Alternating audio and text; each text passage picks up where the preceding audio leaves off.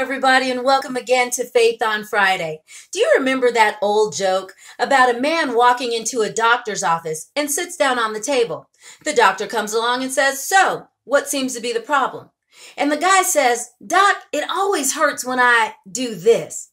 The doctor looks at him, says with a straight face, "Then stop doing it." How many of us are living just like that?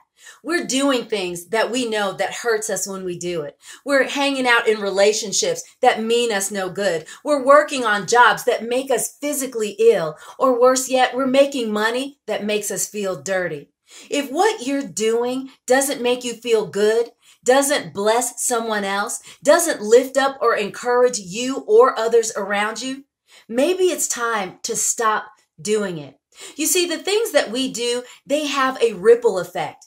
If you're doing something that doesn't make you feel good and you have to lie, cheat, and steal about it, or worse yet, keep it such a huge secret that no one knows it but you, but yet at night, all you can think of is how bad you feel about what you're doing, then just like that old joke, maybe it's time to stop.